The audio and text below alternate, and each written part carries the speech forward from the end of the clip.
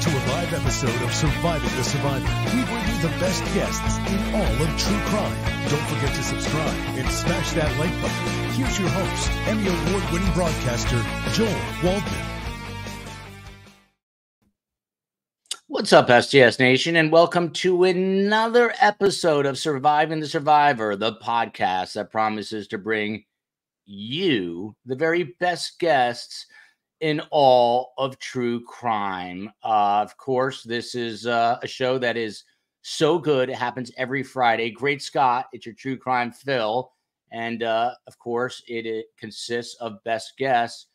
Super Special Agent, retired Scott Duffey of the FBI, who is now the Director of Criminal Justice at Wilmington University in Delaware. And of course, America's most respected detective, Fil Waters, F-I-L, not P-H-I-L.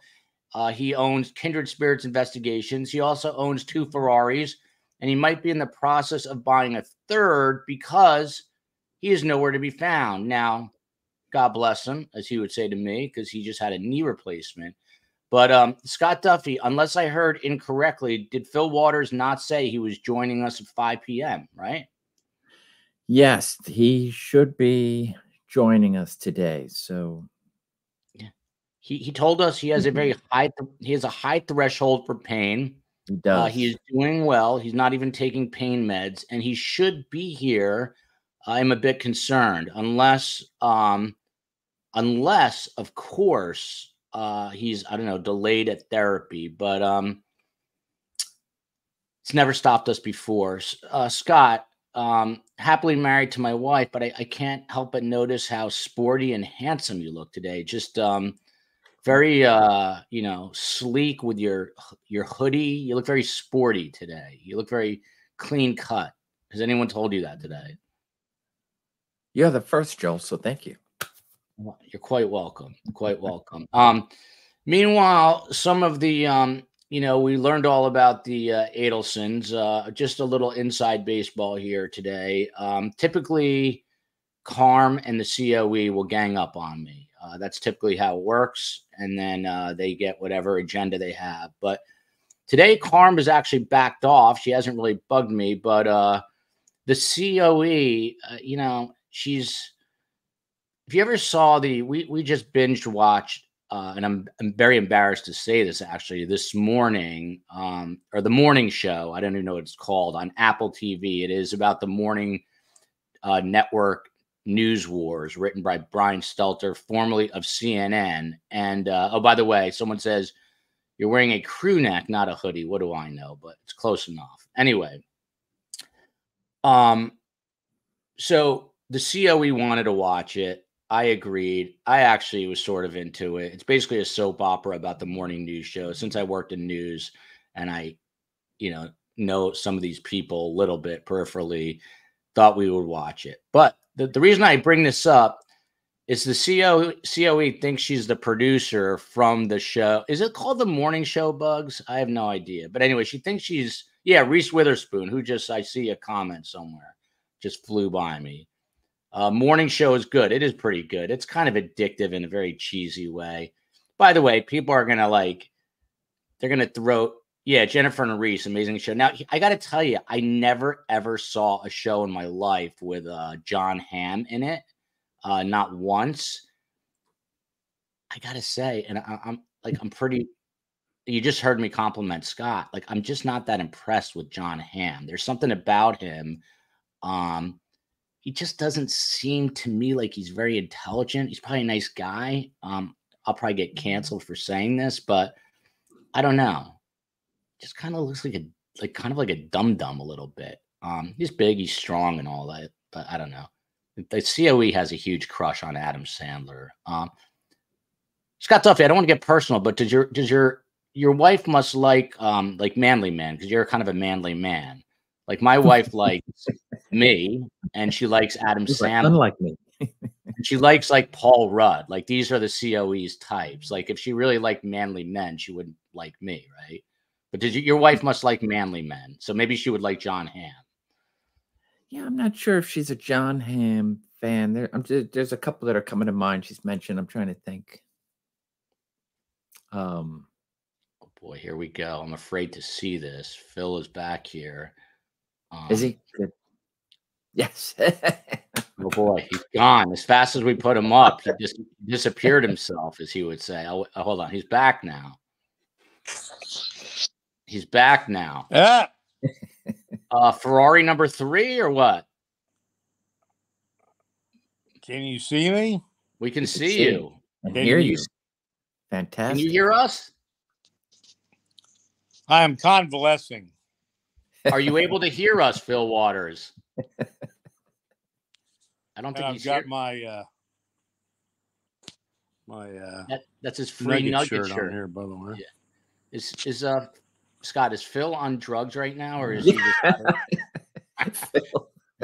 This might be the best episode ever coming. Phil, can you hear shirt? Phil, can you hear us? Can you hear us? Can you hear us? I'm gonna have to remove him. Hold on. I have a feeling that Phil might be on some funny pills right now. Hang on a sec. I have to send the COE Phil's number. That's people are gonna. This show is so incredibly off the rails this early on. We're gonna get it on track. I think so. Depends what. He looks great. Yeah, I guess it depends. But the whole reason I was I'm gonna have to let me just bring the COE in for a minute. Now I'm sweating for no apparent reason. COE, Phil is on line 2. I don't think he can hear us, and I don't know if it's the medication or the connection. I just sent you his number. Can you? I can hear Phil. you. Hi, Phil. Can you hear us? He's there. Okay, great. You weren't hearing us. I didn't know if it was the codeine or the connection. Fil Waters. I am taking no narcotics. It's amazing. Phil, how are you feeling? I feel great. I went to the doctor this morning for my first checkup 10 days out, and things are actually better than expected, I guess. I've been working hard with the physical therapist and the workout regimen, and so yeah, it's coming right along. It's the world of physical therapy and ice packs at this point. So Phil, scale of 1 to 10, 1 being the least, 10 the most, what is the pain scale? That's what they keep asking me. That's funny that you say that. That's weird. I'm a doctor, I guess. Yeah, you are. It's about a 4. Well, I got to tell you this, and I'd say it to his face. I guess you're more of a man doc case, because he said it was the most god-awful pain for months, like 4, 5, 6 months. I didn't want to tell you that, but you, I don't know, you're a Marine, you're an undercover narcotics officer, you're a detective. Are you able to, are you walking? Oh, yeah. You are. I got rid of the walker about as fast as I could do that. So that's miserable. So do you have a cool cane? Yeah. Can you bend your knee? Can you bend your knee, Phil? I'm at they wanted me at 90 degrees, to the ground. So I'm there. Yeah. Wow. I'm very impressed, Phil. Very impressed. Yeah. So Phil, right before you got on, we were talking about attractive men. I know your favorite subject. Okay.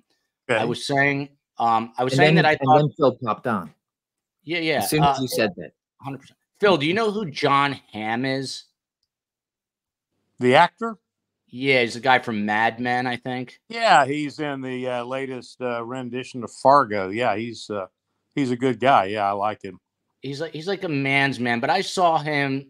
The COE and I watched a show about the morning TV wars. I don't know. Maybe it's just me being jealous, but I thought he was a little overrated. But then again, the COE likes me. She likes Adam Sandler, and she likes Paul Rudd, who are all like, nerdy. The only problem is those guys have about $800 million more than me. But and then I was starting to ask Scott if his wife likes manly men like John Hamm, and I'm assuming that. I have a hunch, Phil, that your wife doesn't like nerdy Jewish guys. I have a feeling. Well, he likes you. So, well, there you go. Well, there you go. Oh, and by the way, Yeah. thank you. Got the little care package today from y'all. Thank you very much, Yeah. Donna and your family. That was very, very nice, and all stuff that I will consume. That is not just from the COE and myself. That is from all of STS Nation, Scott Duffey, the whole gang. Eat all that basket. I think the wife asked, does Phil want cookies and stuff and cake, or does he want, I forget, I think the other option was fruit and nuts. And I said, send him the junk food. Yeah, no, it's got the chocolate and the popcorn and the truffles and oh yeah, it's everything I like for sure. All right, excellent. So by the way, quick reminder, if you can support us on Patreon, YouTube, you can listen to us on audio. All our audio issues were fixed this week after I had a mini heart attack about that. We went offline because we switched publishers, so we should be good on the audio side. This Monday, 7 p.m., we've got Dennis Murphy from Dateline NBC. He's coming on with Dave Arenberg, Florida state attorney out of Palm Beach County, and John Singer. They have not reacted to Charlie's sentencing, Donna being in court, all of this stuff. So they're coming on. And Dennis Murphy and Dave Arenberg are going to be at this in-person gathering with Ruth Markel running the show on Wednesday down here in South Florida. So it's a little preview into that. So today we Phil and Scott, we have some jailhouse calls. I know the two of you have not followed this probably the way a lot of people at STS Nation have. But these are the calls, jailhouse calls. And just to remind everyone, Dan Markel was an FSU law professor, went to Harvard undergrad, Harvard graduate school. He is teaching at FSU, and he gets shot in his driveway back in July 18th, to be exact, of 2014. He dies the next day, so he suffered a little bit, which was horrific. Turns out police do their thing. By the grace of God, the next door neighbor, elderly gentleman, sees what appears to be a silverish car. Amazing investigators are able to track it down and eventually find the hitmen, eventually find the middlewoman, and the rest, as they say, is sort of history because it's not completely over yet. But November 6th, Charlie Adelson is convicted, found guilty in a court of law on all three charges. The following week, November 13th, Donna Adelson, the matriarch, she is arrested, taken into custody. She was trying to flee the country. She was trying to get to Vietnam via Dubai. And I'm reading some of these comments. Very distracted. Very glad it's a Friday. Can't wait for this weekend because I'm around. By the way, it's about 180 degrees in my house, but it's chilly in Florida, so I may pass out at any given moment. I used to tell myself, one of my biggest fears reporting, by the way, was just passing out during a live shot on air. You can ask anyone. It's a big irrational fear.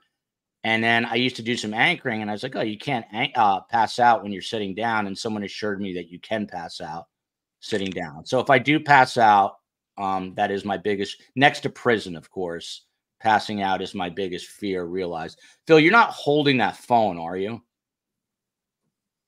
I am holding the phone. Why? Because I feel like your arm is going to get very tired and you might need to rest that. I don't know. It's making me nervous.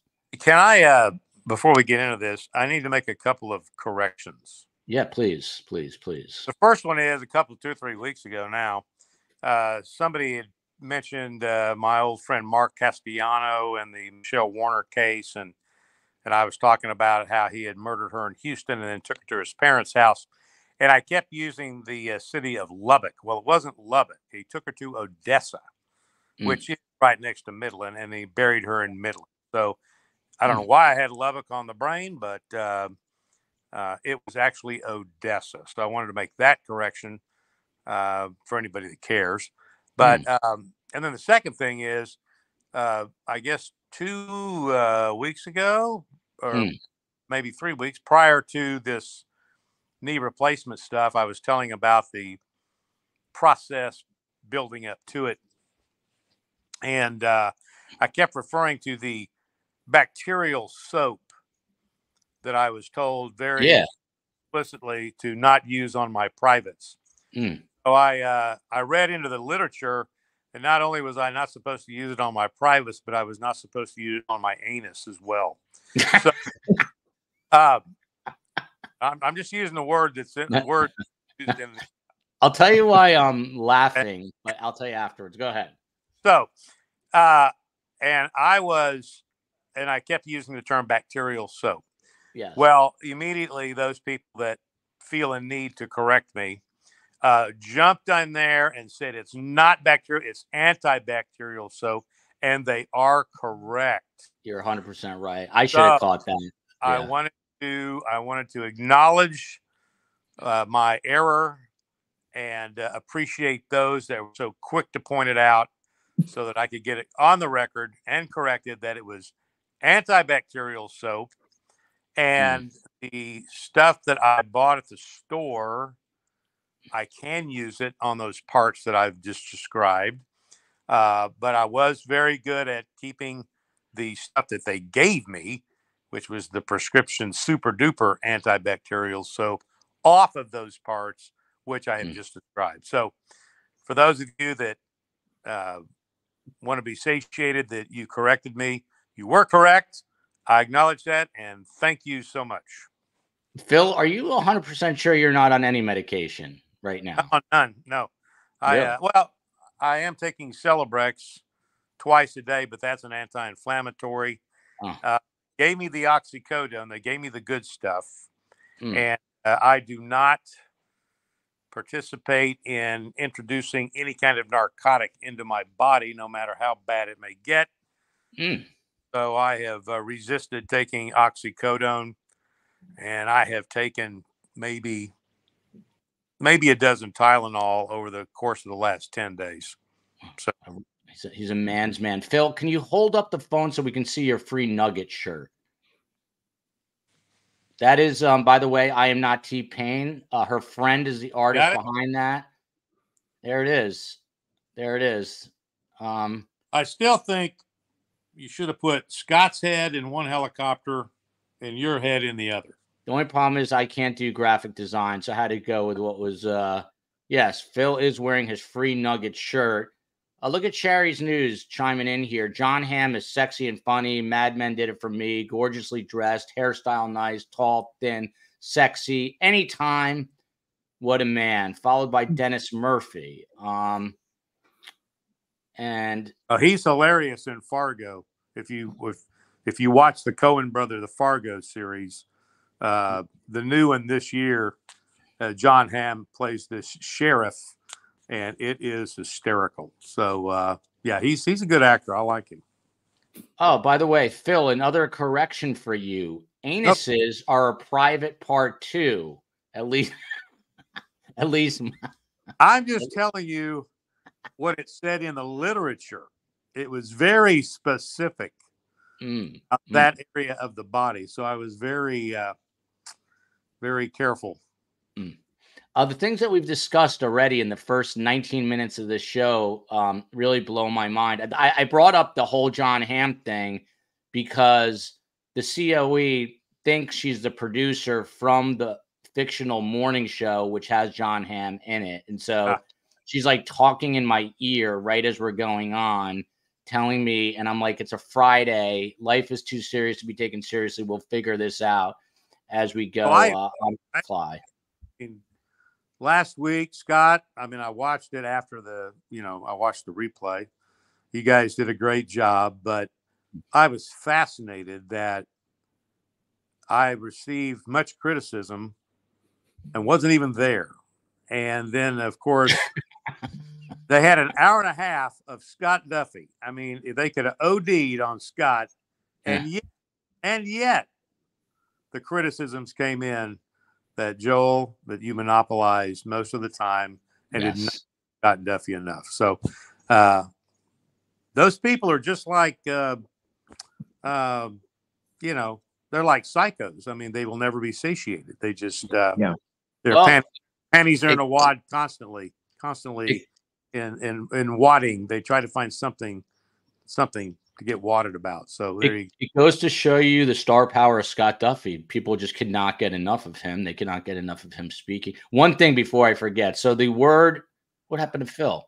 What? Phil, you there? He's getting I'm here. Yeah, all right. So that word you mentioned, that private part that rhymes with the planet Uranus. I just happened to hear something. I think it was NPR. It was like a normal broadcast, whatever. I don't know. I was listening to something, but I never knew this. And you guys might find this fascinating, being investigators. Everyone's thing down there is like a fingerprint. They're all completely different. There are no two Uranuses alike in the world. None. Did you know that? Did either of you know that? Everybody's got one, right? Yeah, everyone's got one. Opinion. Yes. But that's usually right. I do have a follow-up question, though, if I can. Yeah. What is the consequence if you did use the soap? Great question. You know, that is a great question. It doesn't tell you. It leaves it as a mystery. And I guess the only way you would find out if you were curious enough to apply it in those areas of the body and see what happens. It's some sort of, it could be anything from a burning sensation to sterilization. So I don't know. My guess is burning. Look at this first question related to true crime, and it comes 22 minutes in. And by the way, I was wrapping up. So Charlie gets convicted. He was just last week. He was sentenced to, in Florida, Phil, when they say life in prison, they mean life in prison, Fil Waters. And so he was sentenced to life in prison, and he's already at the reception area in Chipley, Florida, as we speak. And by the way, this is what he looks like right now. Got the prison mugshot. He was transferred to the Northwest Florida Reception Center in Chipley. Fil Waters, why do they shave your head when you go to the reception area? When you're put in prison? Yes, sir. Well, you know, I don't know the answer to that, other than it's kind of like when I went in the Marines, they shaved all of our heads there as well. So I think it is to bring everybody into a perspective of commonality that, you know, here's what you are. You've been relegated to being a number. So just to fill in the gaps, he's now at this reception area. I can't imagine the reception he's getting. And Donna Adelson just had her arraignment. And so she was in court. And since Charlie's conviction, there have been a lot of jailhouse calls, and some members of the media got their hands on it. We are getting our audio from Gigi McKelvey of Pretty Lies and Alibis. What we did yesterday, Fil Waters and Scott Duffey, is I played audio for psychologists, and their take was fascinating. And then it occurred to me, I've got two of the best investigators in America on my show on Friday. Why don't we play some more calls and see what they think from a potential investigative standpoint? Because you guys listen to these calls too. And by the way, I called Tommy Scoville. So there's a couple you're going to see in a few minutes. There's a couple of calls with Donna Adelson, who, not unlike my mother, doesn't necessarily hang up the phone, doesn't do this. So people kept wondering, how could she be recording? Because she was recording when she wasn't speaking to Charlie. If the minute Charlie hangs up, the call is supposed to end. But Tommy Scoville told me that if you're even calling Charlie Adelson, it is recording already, that the calls are recording constantly on both ends. So that is the answer from Tommy Scoville, who is a former inmate, did a lot of hard time, and he explained that to me. But here's a question, and then we'll get into some of these calls. And I have other stories if this gets completely out of hand.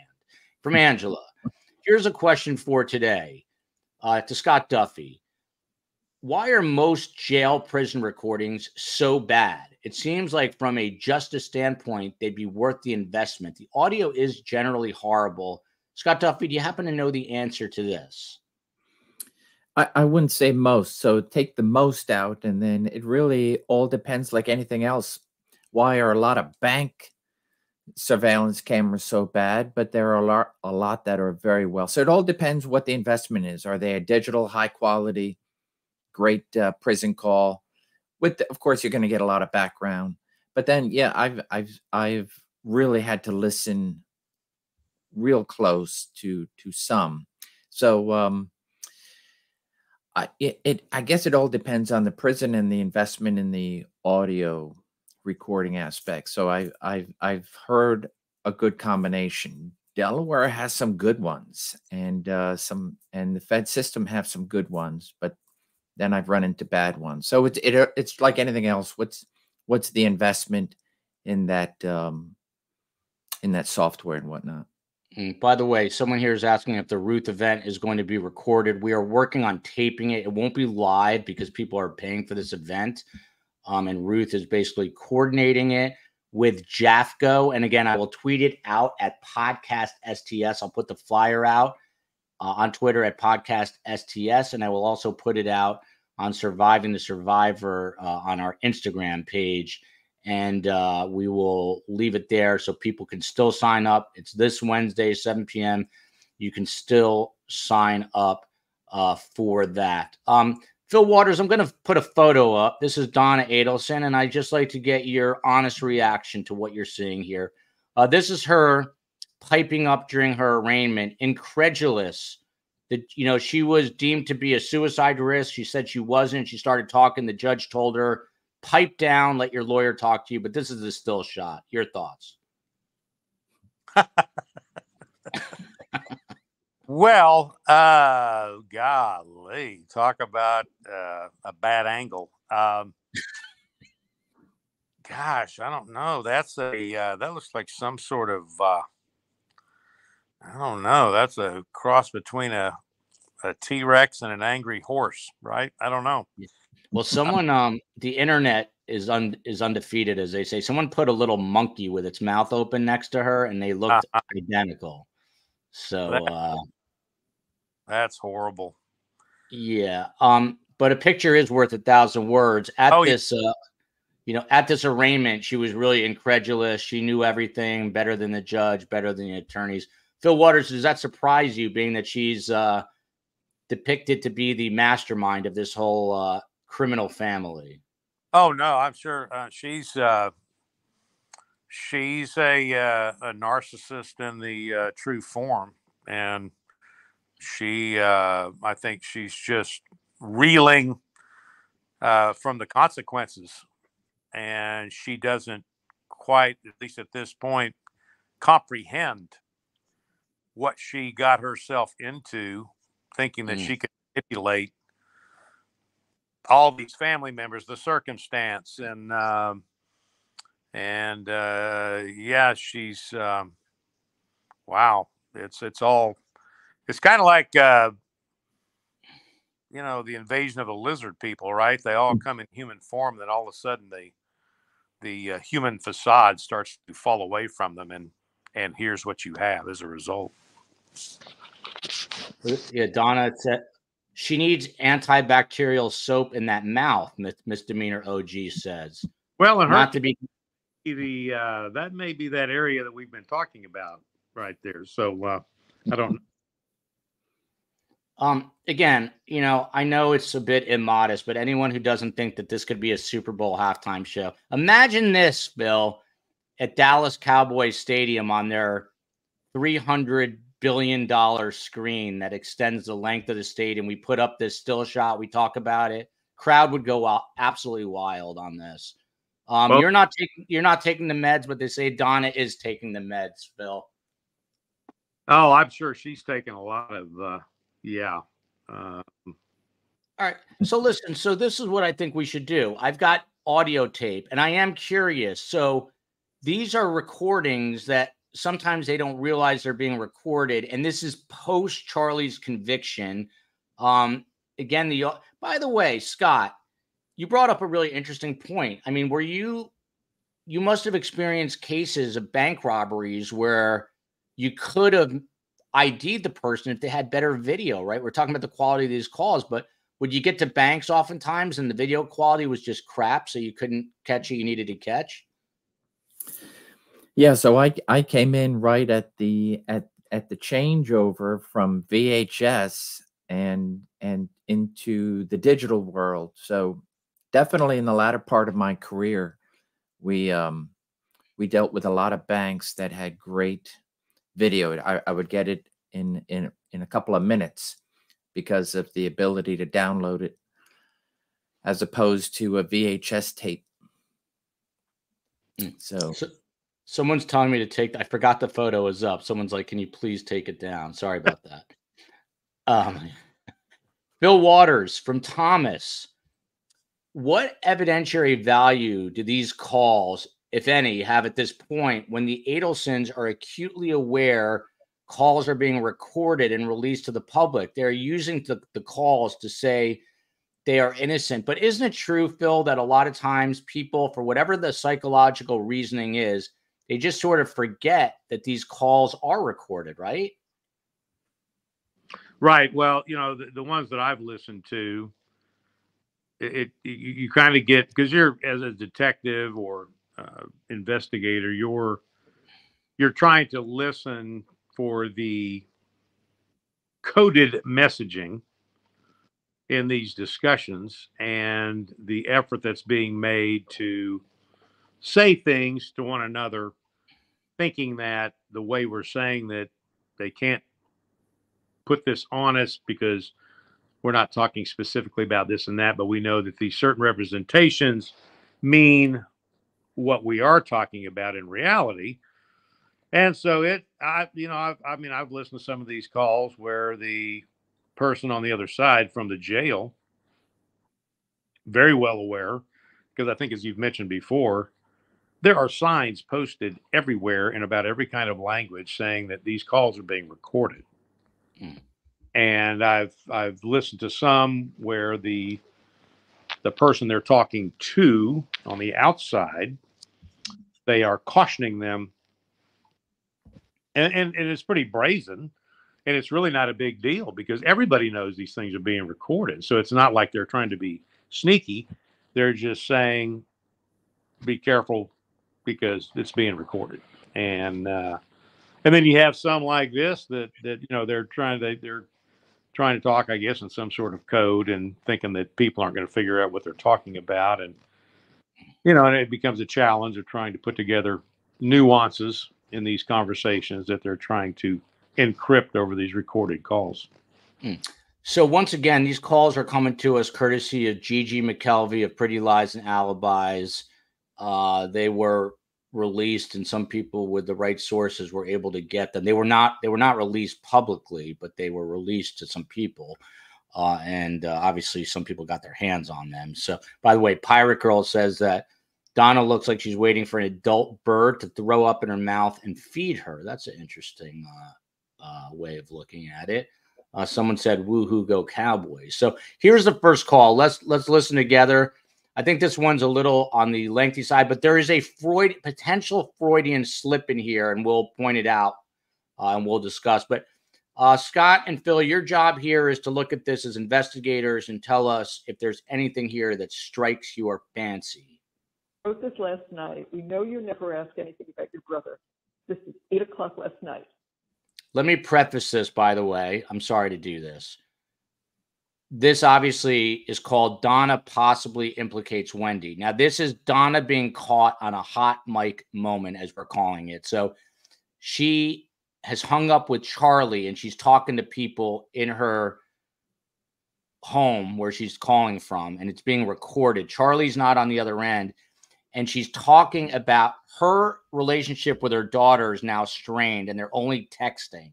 So she's now relaying a text that she just got from daughter Wendi. So that's the setup here. I wrote this last night. We know you never ask anything about your brother. This is 8 o'clock last night. But we just got off the phone with him, and the first thing he asked was, how's Wendi holding up?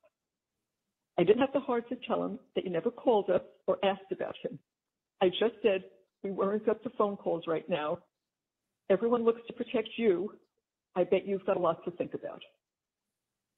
But then she didn't answer. So then I got another call from Charlie night, and I said, just got off the phone with Charlie. He's worried about you. He wants to know why we didn't speak. I told him a lie. I said, we're only speaking with you and Dan right now. I couldn't bear to tell him the truth. Your sister never even called us, is the truth. So she says this morning, I thought she'd be racing over here last night. Yeah. Dear Mom, I know you are upset by the verdict, but the anger directed at me is not justified. I don't know how much anger we don't. I'm not responsible in any way for Charlie's situation. I am not guilty because I did not do anything wrong, and I was not involved in any way with Danny's. I'm going to stop it right there for 1 second. I'll tell you why. Because Donna's about to say something that people are construing in two different ways.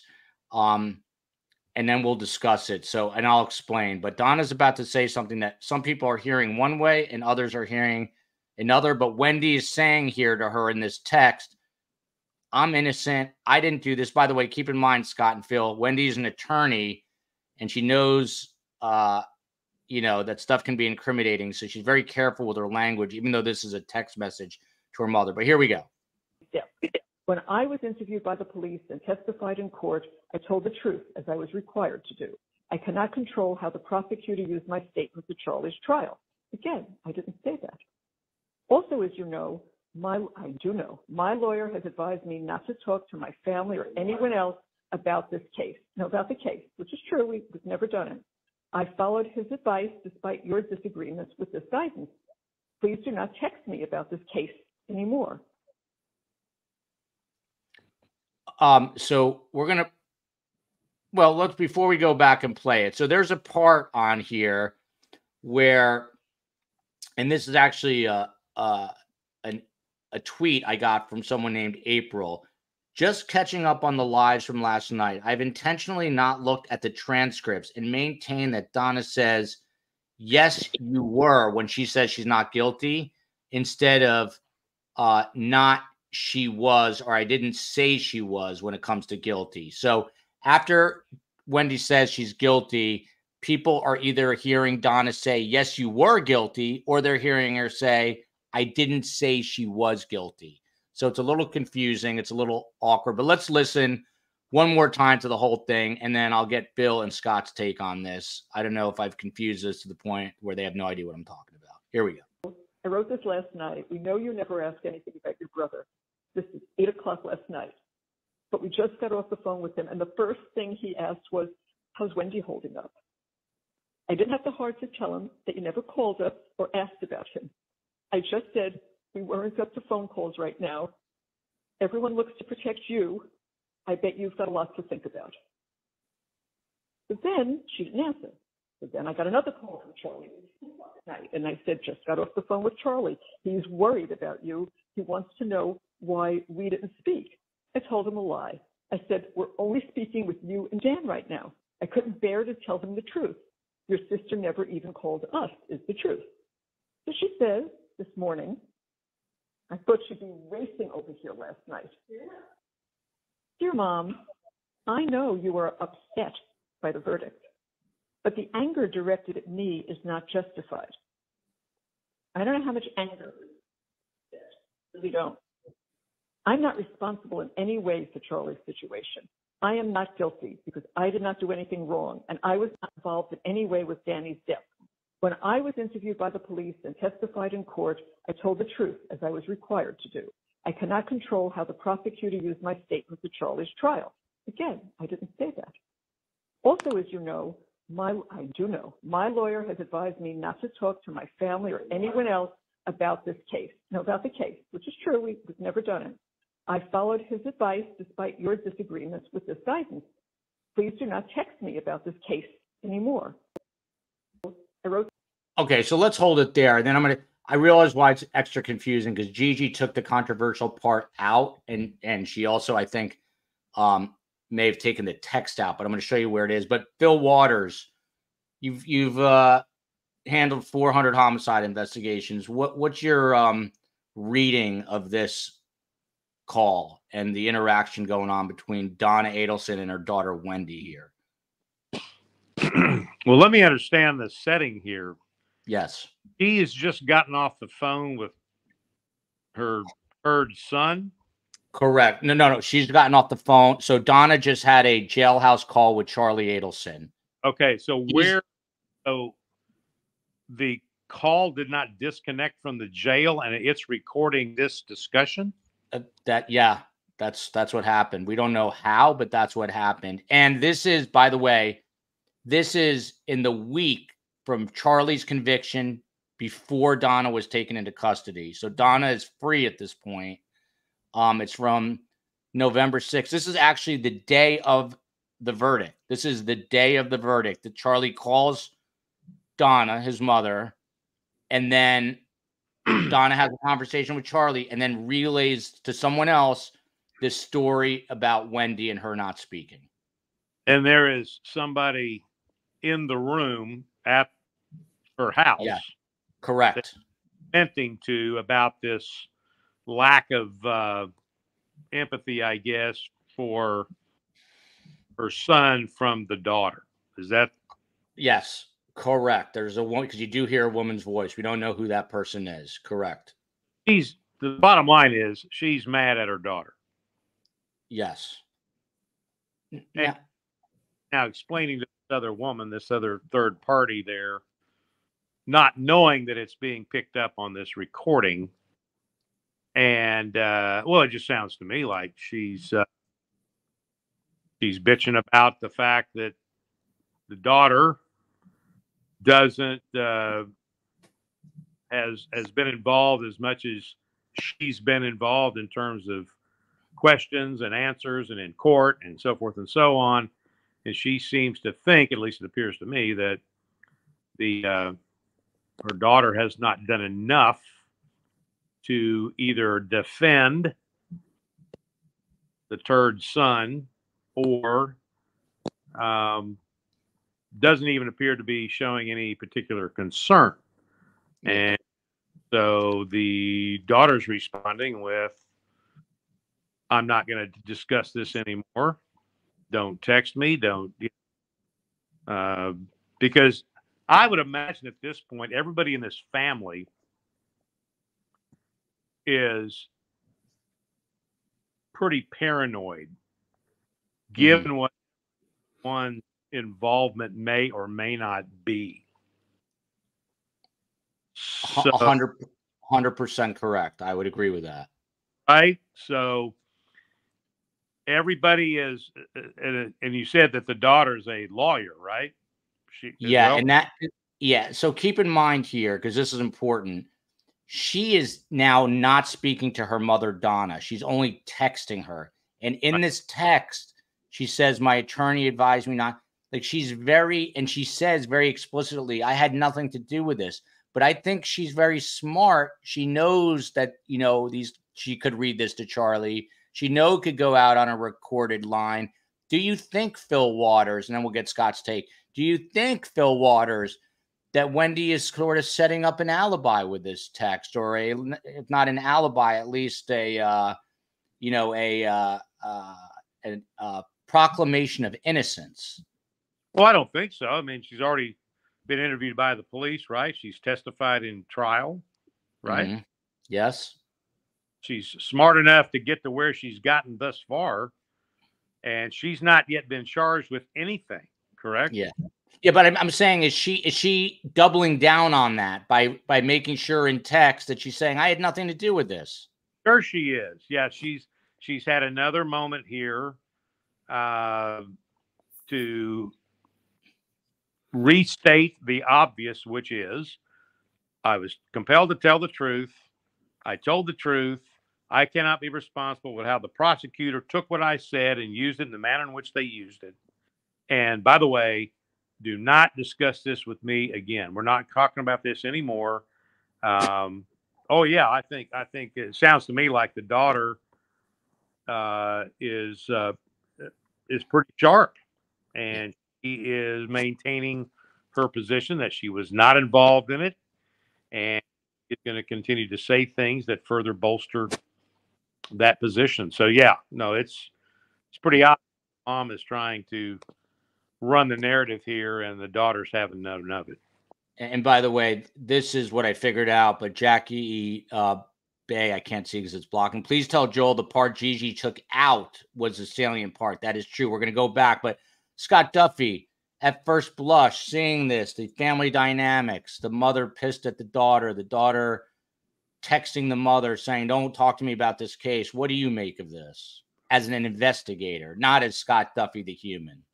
Yeah. So if I was just listening and like any other investigator requesting from the detention center, hey, I'm interested in these calls. Can you send them to me? If Florida is like Delaware in the sense that they could give them over with a simple subpoena or request, then I'm listening. And so listening to this, I would see something for me as an investigator to go forward. As of course we said last week, are there other members? Obviously Donna now arrested, that this wasn't just a one-off, right? And something going beyond Charlie. So I would look from this phone call. I don't see anything incriminating said just from what you played. Now we'll see what with the other part that was taken out. But just on that, I'd be like, okay, it's I'd be interested in probably taking another crack with Wendi and the attorneys to say, hey, we'd like to get a little bit more, depending on the direction of law enforcement and additional co-conspirators. But I'm even though I know this wasn't part of it, I would be very surprised, for example, if something incriminating was said during that time. I would be extremely shocked that it would not be tossed out of court. It'd be a fierce battle. First of all, I don't understand how this took place, where I understand a few seconds before and a few seconds after where there is that recording. And if he didn't disconnect, the fact that she disconnected, but it's still recording something, my thought would be that if something was said incriminating, the defense would say, hey, that's a wiretap. That's, that goes beyond, the voluntariness of, hey, she's calling Charlie or Charlie's calling her. There's that mutual conversation. Everybody knows it's recorded. And end of story. Once the disconnect is there, I would be extremely shocked if they were to introduce anything after that for that period of time. I mean, I'm curious from a technology how that took place. But that being said, I didn't hear anything incriminating. Okay, so here, I believe this is the part with the audio. It's very confusing, but I didn't realize it. Gigi, a Pretty Lies and Alibis, took out sort of the important part. This, COE, help me out here. I think this is the one with it. Let's play it. And by the way, I've seen different people say different things about the audio levels. Well, Gigi has a system to clean up audio. You can clean up audio quite a bit. Go ahead, COE. I was just going to clarify. I don't think she took it out, but audio is obviously on different channels. So I think in some of the audio, depending on how you edit it, you can hear more of the background and you can hear more of the channel 1 versus channel 2 or whatever. But this one here, you can hear a little better. There's a producer. Here we go. So let's listen to this and I'll point out the part that is controversial. Here we go again. So she says this morning, I thought she'd be racing over here last night. Yeah. Dear Mom, I know you are upset by the verdict, but the anger directed at me is not justified. I don't know how much anger. We don't. I'm not responsible in any way for Charlie's situation. I am not guilty because I did not do anything wrong, and I was not involved in any way with Danny's death. This is the part coming up right here. You see that next line? Didn't say she was. So some people think she says didn't say she was. Others think she says, yes, you were, in terms of involved in any way. So this is the critical point. So now I'm going to take it back to the top. We'll watch it again.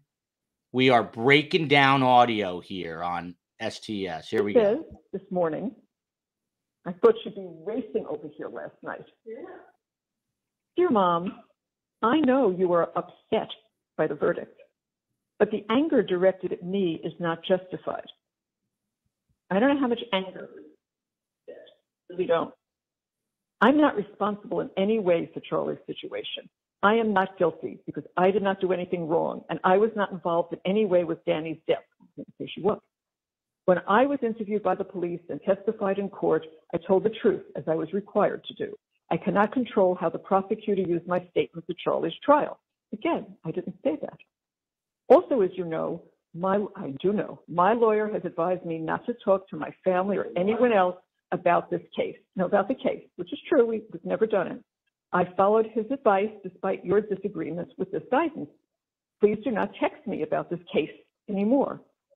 So she said this morning. Oh, I thought she'd be. Okay. So I'm going to pause it right there. So Fil Waters, this is what we heard before, but this is the part that was omitted in Gigi's part. And she says, this is Wendi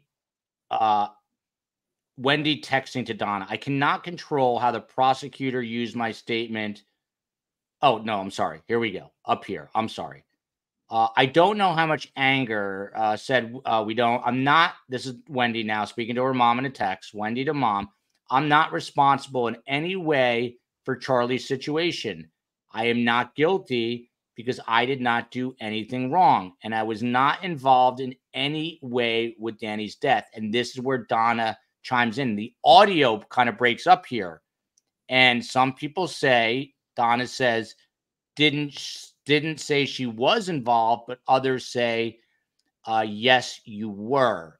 Fil Waters, could this ever be admissible in a court of law? I mean, it's a publicly recorded jailhouse call, but the audio is obviously not very crisp. And a prosecutor who would be prosecuting, let's say, Wendi Adelson one day might say, Donna Adelson said, yes, you were guilty. Your own mother said it. Would it ever be admissible? Well, I go to the beginning of this thing. First of all, I think what she says is, well, what I heard is she rattles off what the daughter says, blah, blah, blah, blah, blah.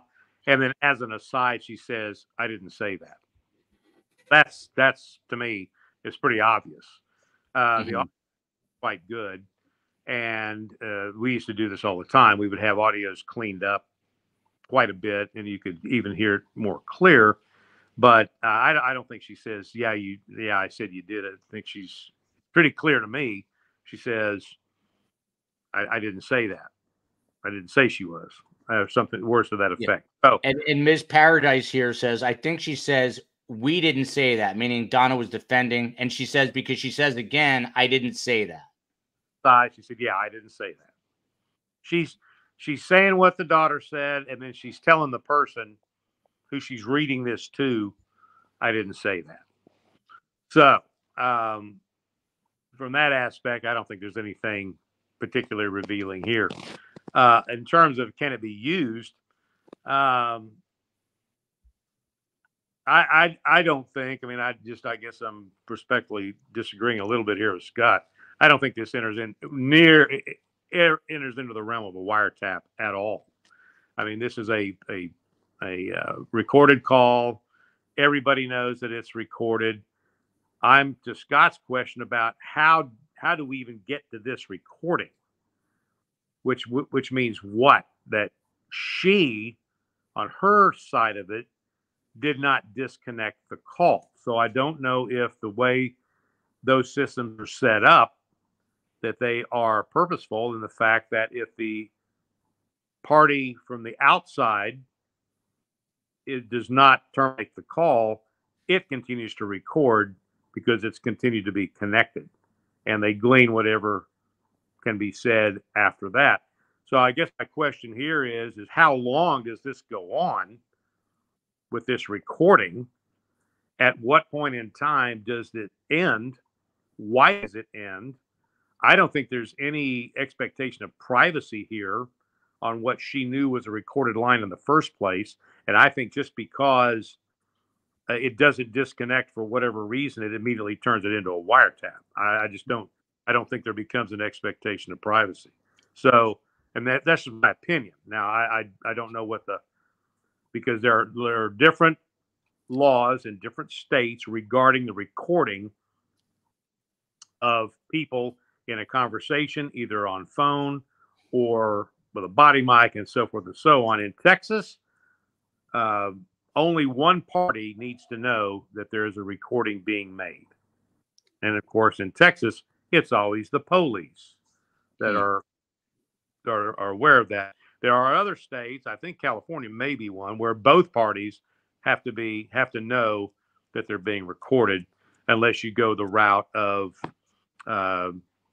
getting some sort of a court order to override that and make these surreptitious phone calls and recordings, or get into the wiretap aspect, which is a completely different aspect, which is where, and Scott's talked about this, which is where you are actually sitting in a room and you are listening to live conversations as they take place, thus the wiretap.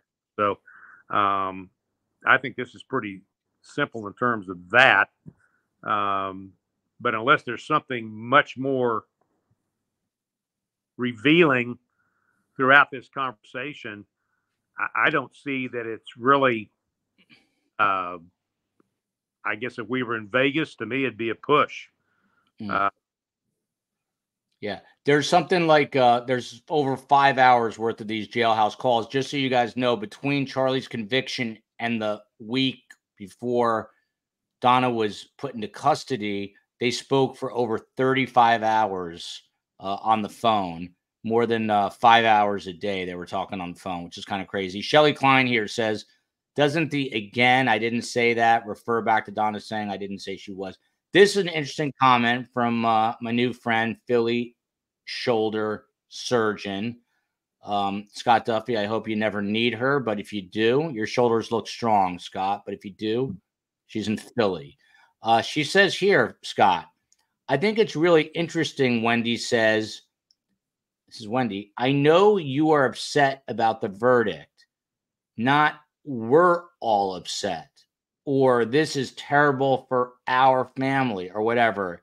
She's saying y'all are on your own. You see it the same way, Scott?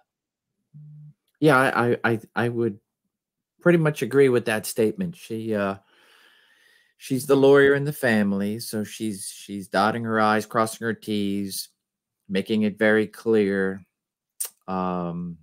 You know, I don't want any part of what is happening. And so good luck to all of you. And, yeah. Well, look, just to that, the daughter, Wendi, was a witness for the prosecution, correct? Yes. And it's her ex-husband that ends up being murdered, correct? Correct. At the behest of this idiot that just got convicted. Charlie Adelson, correct. They think so. And his horse-faced mother, right? Yeah, I'm trying to figure out what the COE was saying. This show is off the rails. We're getting into so this is Charlie. He's the one who apparently put things into motion. But Phil, Donna, the matriarch, is they say the mastermind. Now I believe that Wendi. I think Wendi was pushing some buttons at the very least. But go ahead, Phil. I'm trying to get the characters here in order. Yes. So Donna's now been arrested, right? Correct. And she was arrested after 1 week after her son's conviction. 1 week after. So as far as we know, the only people that law enforcement has brought that's going to hold responsible.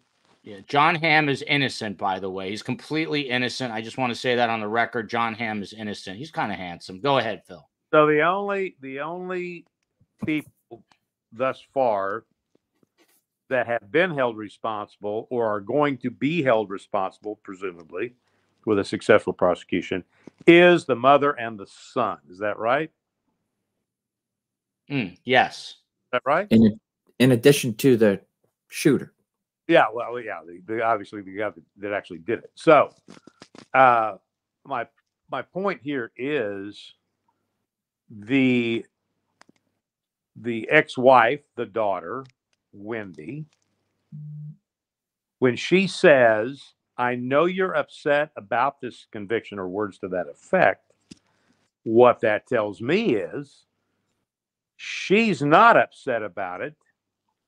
And whether it is sincere or whether it is posturing, she is certainly making it clear that she seems to be very happy about the conviction. She didn't have anything to do with this. She may have had a problem with her ex-husband, but she certainly was not involved in his murder. And so I'm just reading between the lines here, my opinion. When she says that to mom, "I know you're upset about the conviction," she's sending a message there that I'm not upset about it. In fact, I'm ecstatic about it. So I think they're going to be, at this point,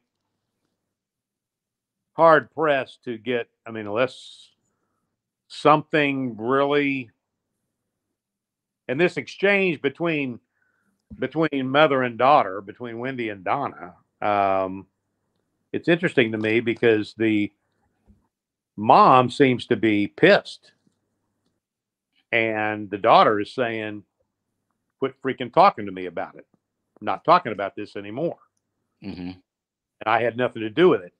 And I know you're upset." And I'm assuming also, that this conversation took place before Donna gets arrested, obviously, right? Yes. By the way, let me read my favorite comment of the day so far. There's a lot of validity to this. From April Loves Golf. She looks like a wonderful woman. "This guy who cuts off his mother Carm all the time has marble mouth aphasia. He mistranscribes more blatant facts, loses his place, and tries to be relevant. Content is great, but the host is cringy." Thank you very much. I appreciate that very much. At least the content is great. But I appreciate you speaking truthfully, truth to power. And I would admit I have a bit of marble mouth today and a little lost on the transcription. So April Loves Golf. I don't wish that anyone hits you with a club by accident. I would never say that. But I think you bring up some salient points. And I'm not 100% sure that cringy is without a knee, but I'll have to look that one up. Phil, I didn't mean to interrupt. Go ahead, Phil. Oh no, I think I'm. Scott, anything to add on that call? There's a couple other calls I would like to play. I think Phil brought it home. That's a great context to it. Let's move on to the next one here. Here we go. For whatever her name was, Golf Lady. I have no idea what this is. It's a Friday. Here we go. Well, I thought it was going to be more fact-based than like show-making. Yeah, only one side had facts. The other side was just blatant nonsense and lies.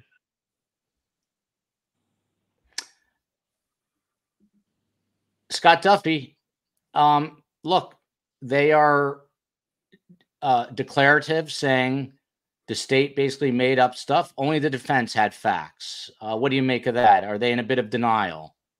Are they finger pointing? Well, the jury surely didn't see it that way. So, and it's, of course, she is innocent until proven guilty, right? Or not, well, yes, innocent until proven guilty.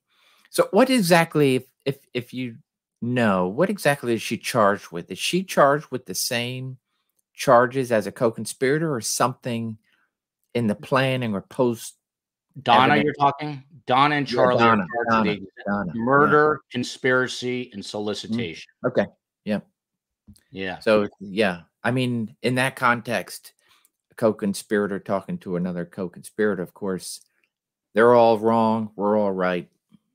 I've heard that played many, many times from the defense side. Yeah. Jay Adams coming in to the last bit of sound from marbled mouth aphasia, yours truly. Donna is clearly saying, I didn't say she was, to her friend in the room. This soundbite issue seems to be a red herring. It might be, and the media likes to hop on those sorts of things. Ned Smith, one of my best friends in life for a reason. It is cringy with an EY. So, golf lady, why don't you learn to spell before you criticize? Adam Lamparello is an attorney, super sticker. There is no evidence whatsoever showing that Donna knew of the plan before it happened. Adam almost sounds like Donna's attorney. He's coming in quite a bit into the chat, but I respect it. It only shows that she became aware of it and covered it up. That's not enough for conspiracy. Fil Waters, you want to take a stab at that? Do you agree with Adam Lamparello? I know you're not an attorney, Phil, but you might as well be one. And what is his basic statement?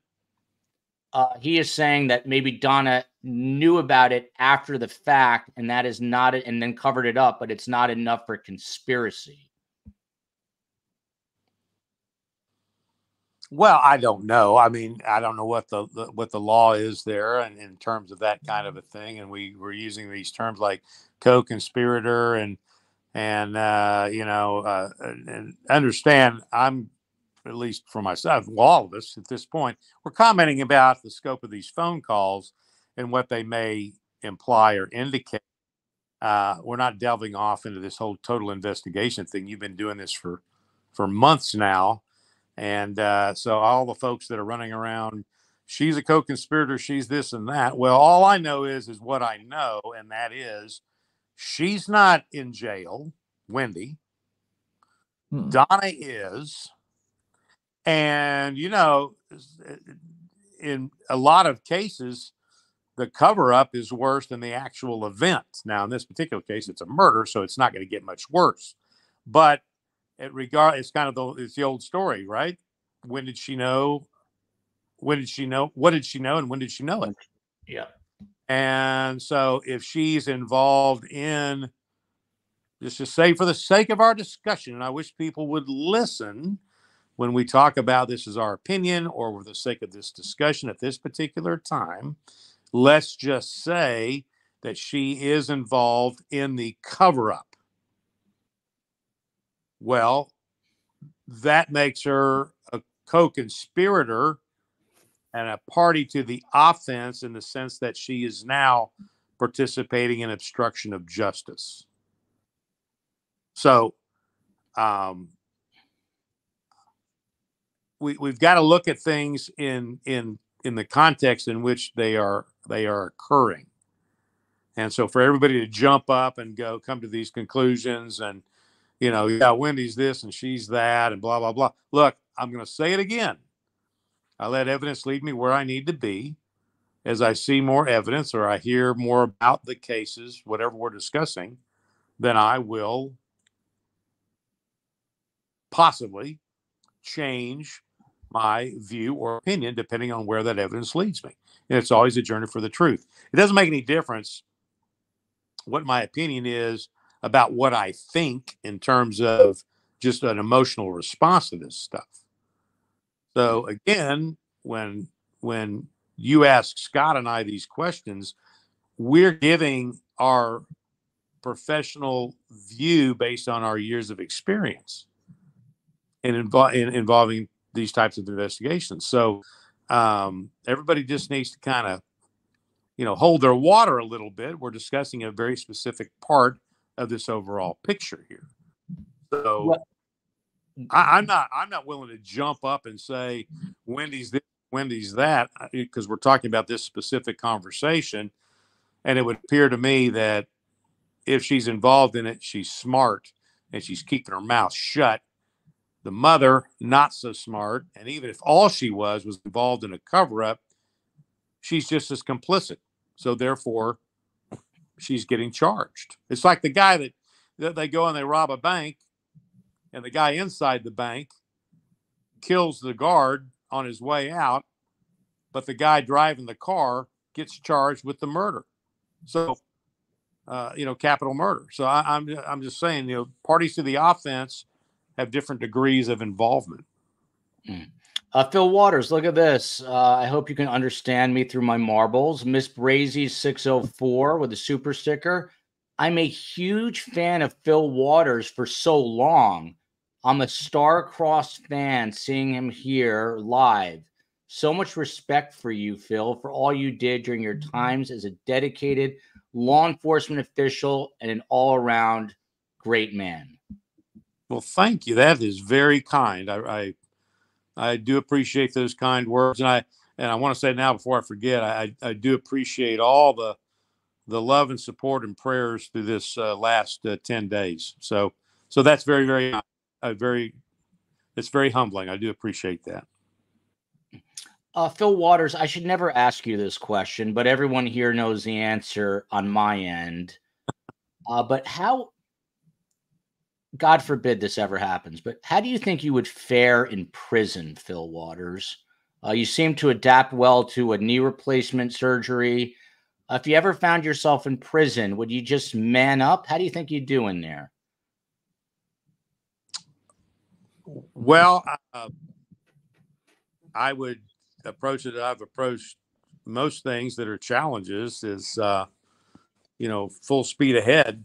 I'm certainly not going to let anybody take advantage. And I would have to take quite a beat down or death for them to take advantage of me. So, I'm gonna. They could not stare down the barrel of your 45 in prison, but they could stare down the barrel of your big bare fists. And I mean bear-like, not bare naked. Scott Duffey, same question to you. How do you think you would do in prison, Scott Duffey? It's next question. Okay. Scott would lull into a feeling of security counts, I think. Scott would just, with his mellifluous voice, he would soothe everyone. So there you go. So I've been stalling. I'll say this. Go ahead. It's intimidating to walk through there, without your gun. It's intimidating, and you're on the right side of it, walking in to do an interview, whatever it is. It is intimidating. And do you get heckled, Scott, when you go in there as an FBI agent? Do they heckle you? Yeah. Oh, absolutely. Yeah. Absolutely. Yeah. Yeah. And because they don't like the police, as Phil calls them. When you walk in there, they are not they're not your biggest fans, correct? No, not your biggest fans. Nope, not at all. Well, I tell you this. When I worked undercover, I have been put in jail. And I knew I was getting out. Wait, this is wild. You got put in jail as part of your job? Oh yeah. I mean, I was put in an isolated cell, of course, but I was arrested. I just bought, whatever, couple kilos of cocaine, 10,000 hits of ecstasy, whatever it may have been. And I'm arrested in front of the crooks. And I'm transported just like they are. And I'm put in a jail cell. But I'm put in a jail cell by myself. And however, I know I'm getting out, but I'm telling you, that is not a good feeling. And then having walked through prison, I've been up to death row here in Texas and talked to those guys. And let me tell you what, that's people that get there and continue to go back is kind of amazing to me. I mean, recidivism is very high, but that goes back to what I've been saying about a lot of things. That's a problem with the heart and the head. So, that prison life ain't for me. And Phil, you can't mention death row and just kind of gloss over it. What is death row like? What was it like talking to those guys? And I love these Friday tangential conversations. What's it like in there? Well, they're all in their own, at least in Texas, they're all in their own individual cell. They get, I think I'm right about this, and they are in that cell for 23 of 24 hours. They get 1 hour by themselves to a recreational yard, so to speak, where they can go out and, oh boy, he froze. Okay, worship, go ahead. I'm sorry. whatever they do, and then they're put back in there. Now they can communicate. I mean, they're all right there next to one another, and they can all talk to one another and that kind of thing. But yeah, it's just a place that you don't want to go to. I mean, it's just, I can't think of any. And look, I mean, and they're getting 3 hots and a cot. You know, I mean, they're getting fed and so forth and so on. But yeah, I mean, that's here's the one thing that I used to tell when I would teach. There is one act that a police officer can commit, a law enforcement official can commit, that no other person on the face of the planet can. And that is take a person's liberty away from them. As a police officer, Scott is a special agent, a police officer, we have the ability at any point in time during our shift, during our career, to do something that 95% of the population cannot do. And that is to take a person's liberty away from them. So you better make sure that if you're going to make that decision, and it's always going to be as a result of something they did, but you better be right, because there's nothing worse. If you want to understand freedom in black and white terms, take a tour of death row. Take a tour of a prison system, a prison yard somewhere, and understand that those folks are in there. They have lost their liberty. They have lost their freedom. Now, granted, it's because of something they did. They're being held accountable. But, that's a huge responsibility that law enforcement has. And so it's very prevalent in a place like death row. When you look around and you see these guys up there and gals that have had their liberty taken from them, convicted because of something that they did beyond a reasonable doubt. And so it's a heavy burden. Scott Duffey, could you handle 23 hours a day in a small confined space, Scott Duffey? No. Well, yeah, we'll go back to my early days. I would lose my mind. I'd have to be put in a straitjacket, and could I bang my head hard enough that, I mean, could you unalive yourself by banging your head against the bars hard enough? I wouldn't be able to handle it. I would literally lose my mind. Sassy Cat reminds us Wendi is an unindicted. This is true. She's been called an unindicted co-conspirator by the state. Meredith here with a super sticker. Donna laughed in court when extradition or self-harm was brought up. She had no idea the call didn't drop. My dad would do that as well. And then she looked incredulous when it was brought up. Of course, this is true. Best guess. So I've been stalling this whole time because the title on this next one, if there are any children in here, you need to leave immediately. This is titled Sex Toys, and this has to do with Charlie speaking to his Actually, a small favor. You know the sex toys that I had at the house? Yeah. You just throw them away so my parents can throw my stuff. They don't find them. Yeah. I don't So, have to be mortified what when do you- they do that.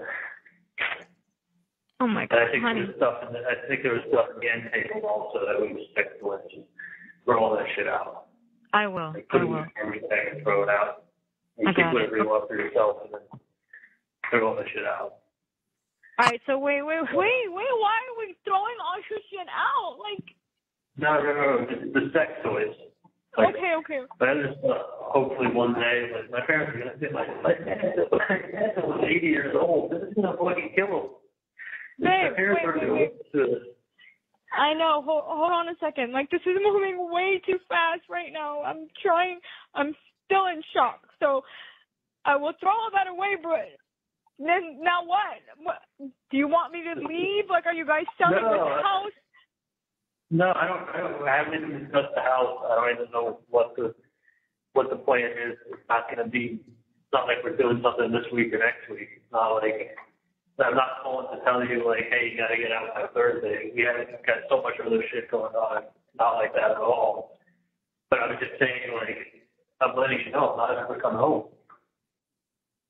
So, first of all, it says here, talking to Janice, his housekeeper. She's not his housekeeper. She's his girlfriend. And she's also a psychologist in Broward County. She works as a professional psychologist. And I just said that, COE. And she's leaving. She's leaving the house. Unbelievable. My wife is leaving me. Unbelievable. Right on, during this call. It's hard to believe. Scott Duffey, I hate to come to you on the sex toys call, but what fascinates me about this, what fascinates me about this is what he's worried about in prison. Obviously, there's nothing incriminating here, but would this be the first thing on your mind? It would certainly not be the first thing on my mind at this point. Scott, would you like to just forget this entire show today? Well, you know, I was looking for the lead up as I saw that earlier with the sex toys streaming on them. What are we confused? What show this is? Yes, that's why I was trying to avoid it you know, I was trying to, and people, not everyone knows that Scott Duffey started in the seminary, that you're a holy man. So wow, we're bringing all kinds of good stuff. Yeah. Yeah. So I hate to do this was to you, this, but I have to. Was this call to his girlfriend? I'm glad you clarified girlfriend, because if he's calling his housekeeper babe, then I'm thinking, okay, they need to take a look at that. But the this call is, if correct me if I'm wrong, this is post conviction, pre-sentencing, right? This is post-conviction, pre-sentencing. Correct. Okay. And he says not ever coming home. This is the day after he's convicted. November. Yeah. One day after he's accepted that. He's accepted it. And so he's clearing house. It's, you know, it's, I like this, like the whole context. Is there a lead up? Hey, I miss you, love you, this and that. And then, oh, by the way, there are some things, get rid of. It's interesting. I guess that's a live-in girlfriend. Not that it matters, but but I'm thinking, okay, so she's cohabitating with him. Obviously, these toys are theirs. It's not like he's asking a housekeeper, hey, you don't know anything about my private life, but go and remove these so my beloved parents don't see it. I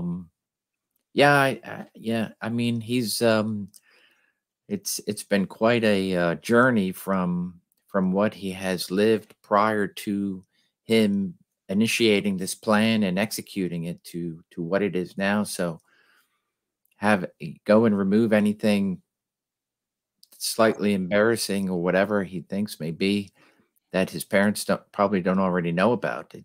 Yeah, it's a call that needed to be made, so he made it.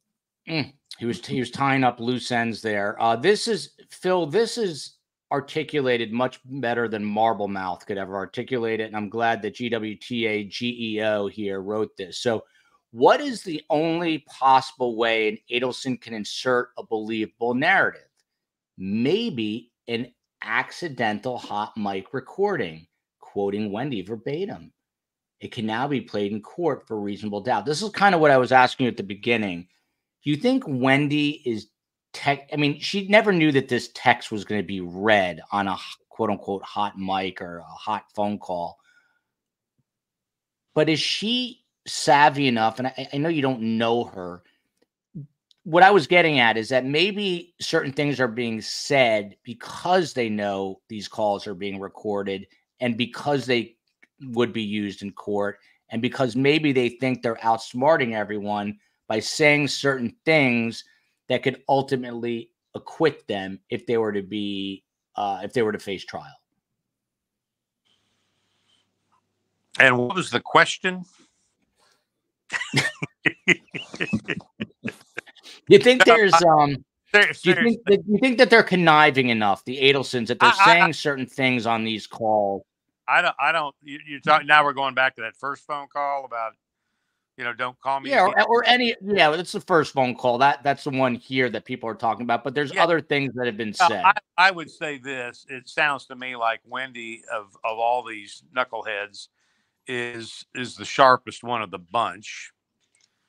And there are many times when, to use the term that we've been using here, unindicted co-conspirators, because and I've asked this question of people that I've talked to, and it is, what do you want to be? Do you want to be a suspect or do you want to be a witness? 9 times out of 10, they're going to give you an answer, and it's going to be, I want to be a witness. They may be ambivalent. That 10th one may be ambivalent, and they just don't want to say either way. But the point being is that sometimes in the course of an investigation,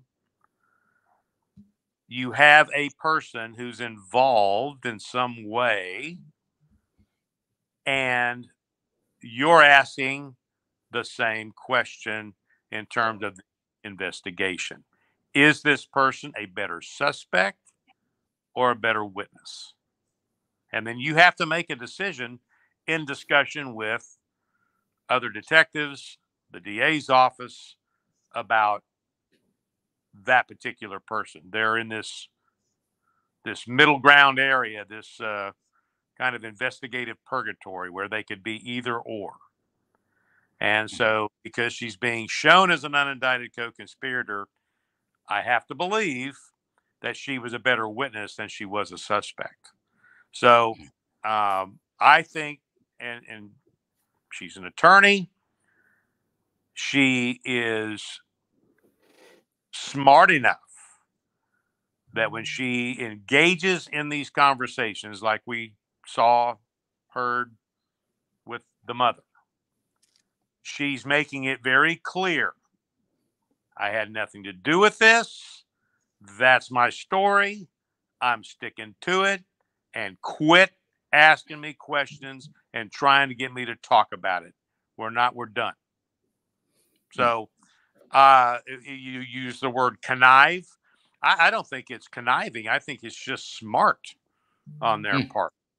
All the conniving was done to end this young man's life in the first place. And now we're at the point where everybody's got their little piece of the pie here, and they're protecting their little fiefdom.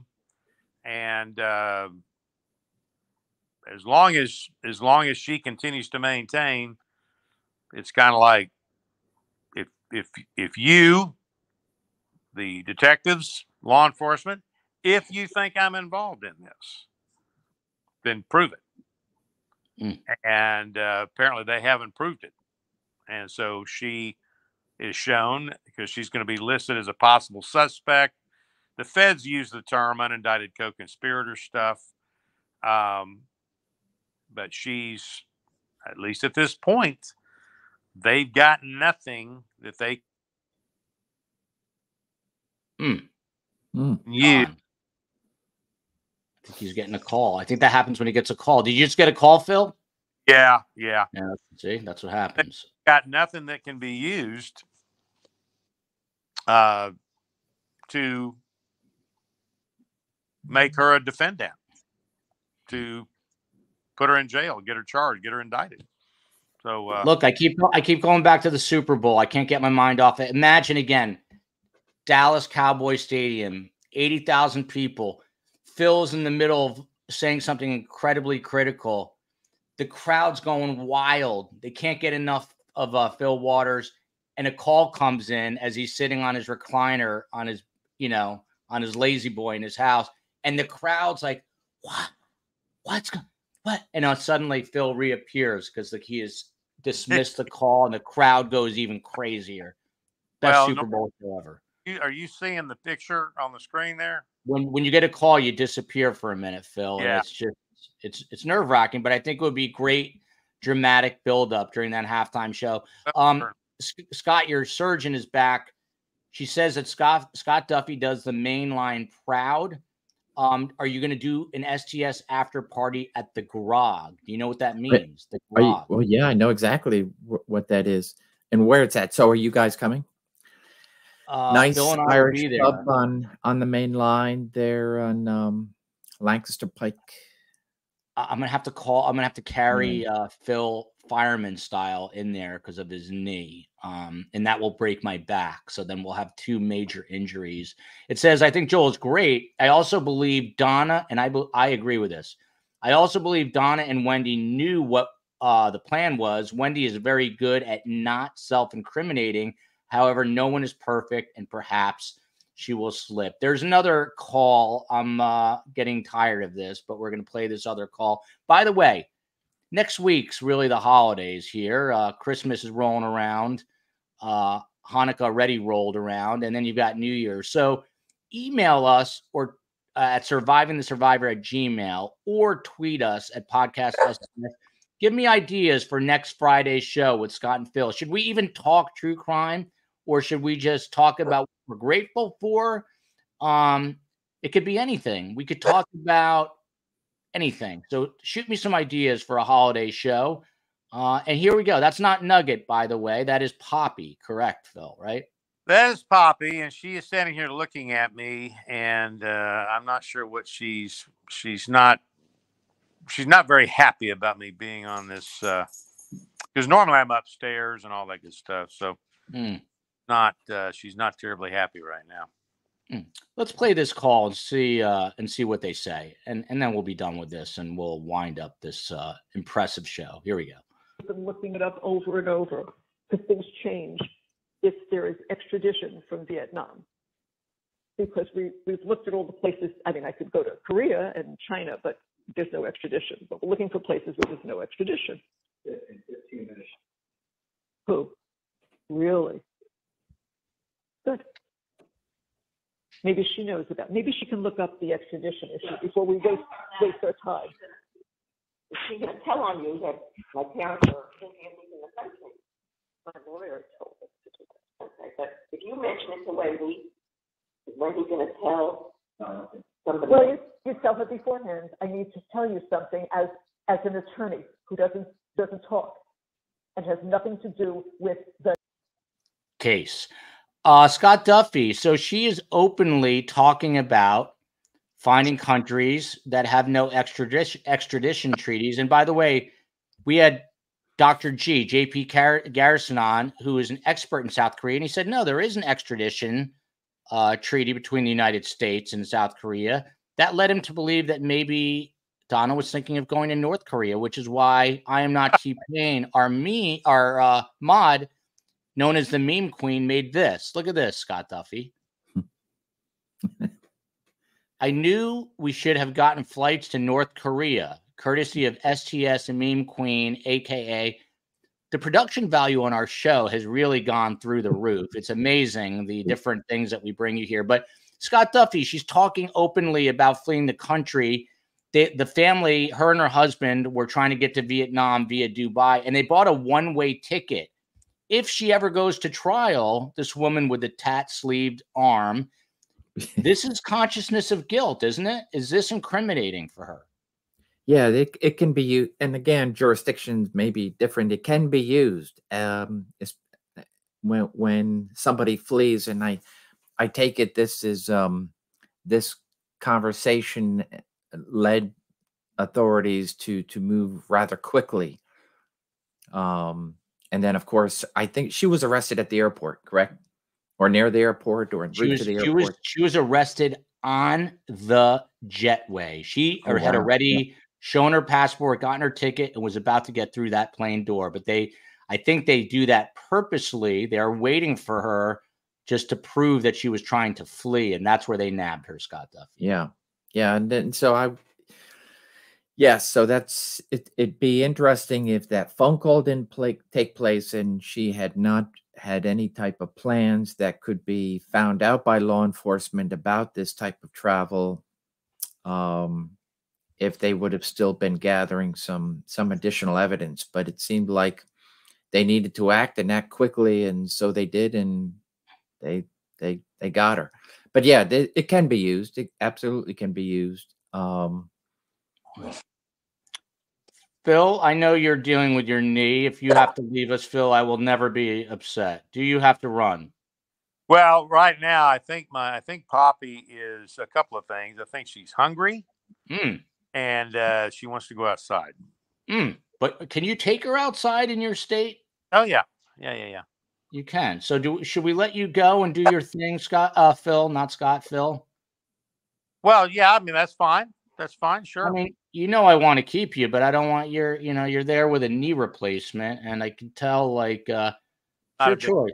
The issue now is I think my puppy dog is hungry and in need of a walk in the woods. Phil, we love you to death. I'm glad your knee's doing better.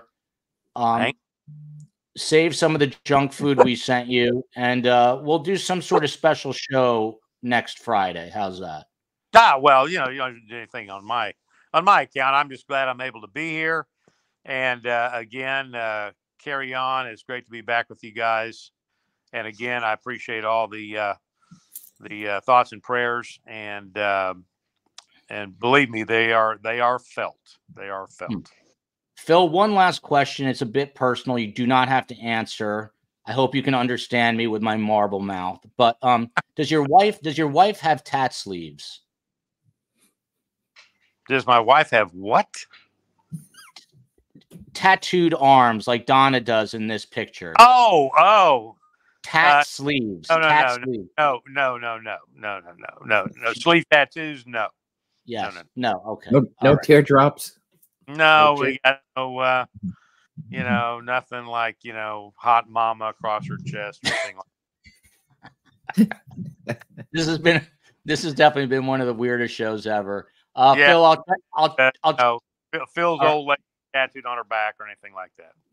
All right. I'm gonna check in with you later, Phil. Be well. Oh, all right, man. All right.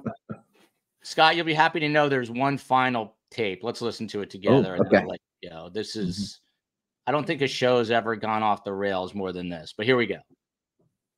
I can't push it. I'm not that strong. And I also know how he, in a year and a half, his body and everything just slowly started to deteriorate. I'm old. I have a life. We had a great marriage. Happy, we traveled, we lived good. I really am not unhappy. And I'm more than willing to just say goodbye and let me lie down. It doesn't painful. I just want to go to sleep. We bought our cemetery property a couple months ago. We're good. I'm good. I went into this weekend because I said something that made her feel like I had enough, and I'm not going to watch. If the trial doesn't go well, I know what I need to do. Scott, I was saying this on the show the other day.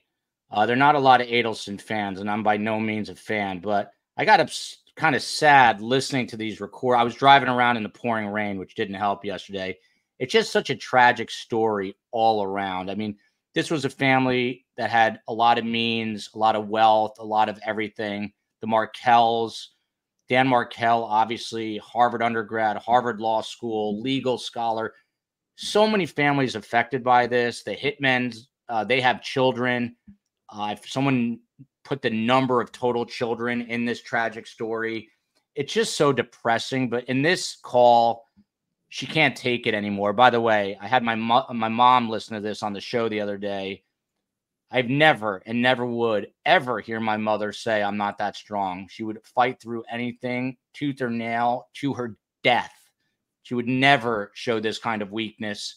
But I understand it because I might, because their life is absolute hell right now. But this was used in court, apparently, because, again, she's basically implying that she's ready to unalive herself, as Fil Waters says, and that's why she was put under direct observation. So this was apparently used in a court of law already. What do you read into this? Oh, I don't think you even have to read into it, Joel. She's yeah, I mean, it's first of all, the comment about how sad it is for, if only you can reverse the clock, and then people, it goes to show you, regardless of your place in life, wealth, no money, that when you start to ponder a crime, there isn't a whole lot, and I've seen this time and time again, where there isn't a whole lot of forethought into the consequences and everybody affected. So here, the obvious horrible victim himself and everybody surrounding him, and then of course all the doers and everybody around them. So it's just a domino effect and it is tragic. If you didn't feel for them, then I don't think you're human. But a terrible thing was done, and so thereby now the law has to exact justice, and so she's just stating the obvious of just how difficult it is, and I don't know, is there regret, remorse? Not sure, but obviously life as they knew it has changed, and but good for that to be a call, because law enforcement has to present facts in court, and so when you are at some sort of detention hearing, hey, I'm not going to flee, I'm not going to leave my house, put me on house arrest, everything's good, but then you have to counter that argument, and what better than with someone's own words, so that's it's tough to do, but that's to the very end, and who knows where it's going to stop. Polka dots, Scott Duffey. Anyone contemplating murder needs to ask themselves, am I willing to destroy my own life also? Very prescient comment here, yes. And then Ned Smith, very observant. Nobody ever says I didn't do it on any of these recordings. That is true. It's interesting. If I was innocent, I'd be crying to my mother. I would say, Carm, I didn't do it. Carm, I swear I didn't do it. Tears would be trickling down my face, and I'd be saying I didn't do it. But we don't hear that here. We hear the or see or feel, or metaphorically, the finger of blame is being pointed everywhere, but upon themselves. As Steve Cohen says, they should be pointing the thumb, not the finger. That's what Steve Cohen says. The great Steve Cohen. Point the thumb, not the finger. Anyway, Raul Thomas, look at this, giving me credit for the way Joel paints. I really can't talk today. Golf lady was right. The way Joel paints the canvas, driving around in the pouring rain, listening to Don. I was yesterday. I was attending to some Markel-related business, and I'm amazed that we're still on the YouTube here, because we are getting the equivalent of not a hurricane, but horrific weather the next. There's some kind of crazy storm engulfing all of Florida with potential tornadoes, all sorts of things, and it is starting to get dark and eerie. But Scott Duffey, let me ask you this. If we could do anything next Friday, and we can because we run this show, what would you want to do for our holiday special? Maybe we don't talk true crime at all, but what would we talk about if we didn't do that? Well, we can. I think we have to have a little bit of true crime, maybe something with with a Christmas, New Year's, Hanukkah, Kwanzaa, and every other great combination of celebration with the crime element. You know, they they exist out there, and then bring our animals. I'll try to hoard my which, by the way, reminded me, because last week someone asked you to bring Chi-Chi the chinchilla, but next I week thought you about have that. to. So I'll I bring think, it. I think next Yeah. Friday would be a good time, because I may have to step out and come back in with him, and so be it. And I'll try to bring Ethel, who will stay in frame for 1/10 of 1 second. Nicole Gross with a super sticker. Donna's about to have a rude awakening when she finds out she isn't smarter than the court witnesses and every attorney involved. That very well could be true. Scott Duffey, I'm going to leave it up to you. Final inspirational words. You were in the seminary at one point, not to be confused with the cemetery. Your final... someone said Christmas true crime. I don't know exactly what that means, but we will try to figure it out. People want to look, they're clamoring. They want to see Chi-Chi and Ethel. Be amazing if I could get Chi-Chi to go on Ethel's shoulder. That can happen. Does Chi-Chi ever go on your dog's backs, or do they go crazy? We'll put them on their backs. And what happens? But we won't let him, because he'll leave. But no, he's a back scratcher. He just wait. What do you mean he'll leave? Like, if you like, he'll jump does off. he run away? Well, between and Pearl running and Chi-Chi, running one way, then I'll have to try to. But if Chi-Chi gets to the floor, is he gone? Are you like? Is he out of there? He's gone. I think I have it all depends what room he's in, but I don't want him to get in between the walls where I can't get him. So we'll take him into a room where he can just go around, and he jumps very high. How high does he jump? He's like a little fat ball of... he can jump using a wall as his catapult for easily 4 or 5 feet. Wow. Let me tell you an interesting story this week, Scott, because we haven't talked about enough nonsense, and then I promise I'll let you go. I want to say it was Tuesday. I was at home working on this show, and I hear a noise, and I hear Ethel going crazy, and I go to my front door, and lo and behold, there's a white French bulldog just at my front door, just standing there, happy as could be, wagging his little stump of a tail. And didn't know what to do. No collar, no name, no nothing, zero. So what did I do? I called the police department, and the first thing I said, this is a non-emergency call. And I said, a white bulldog has showed up at my door. And I'm in a small town. Took a little while. I don't want to throw him under the bus, but 25 minutes later, the officer shows up. And since it's Florida, we are conducting... I had now put the white bulldog, French bulldog, and Ethel in the backyard together. And I had just been bemoaning to my wife, I don't know if you're aware of this, there's a national respiratory virus going around for dogs. Are you aware of this? Yes, I am. Yeah. And so I haven't been taking her here. We can go to a dog park still. Nothing. And she's losing her mind. And now it's raining. And I was just saying to the COE, I was saying, this is great. I like this. Golf lady needs to chip right off. Yes, she does. I wish I thought of that, but good job, Rose. So this French bulldog and Ethel, right as I was saying, Ethel needed a friend. He shows up, and they're having the time of their life. Well, 20 minutes later, the police officer shows up. He has a machine that reads chips on dogs. This dog has a chip, but the chip has no information associated with it. All they know is that the dog is chipped.